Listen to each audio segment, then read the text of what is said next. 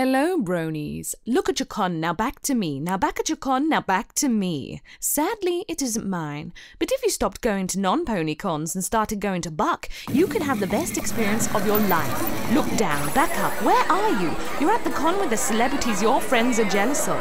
What's in your hoof? Back at me. I have it. It's the ticket that you bought during the second wave of sales. Look again. The ticket is now bits. Anything is possible when you're at a con like BuckCon and not a con without ponies. I'm on a manticore. Oh yes, we do love BuckCon. And cut. Thank you, Britannia, that was perfect. And this will get every pony excited. Yes? Of course. Bronies love memes. Quite right. The majority of fan content depends on it.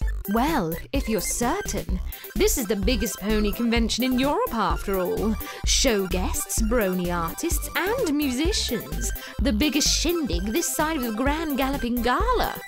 Not that that's difficult to achieve. It deserves the best.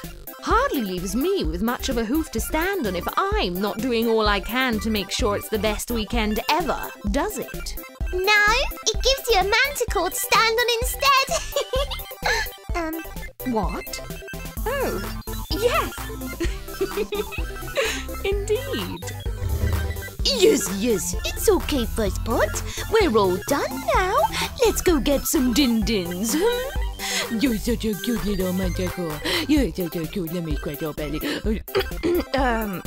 Any pony else fancy a bite? My treat?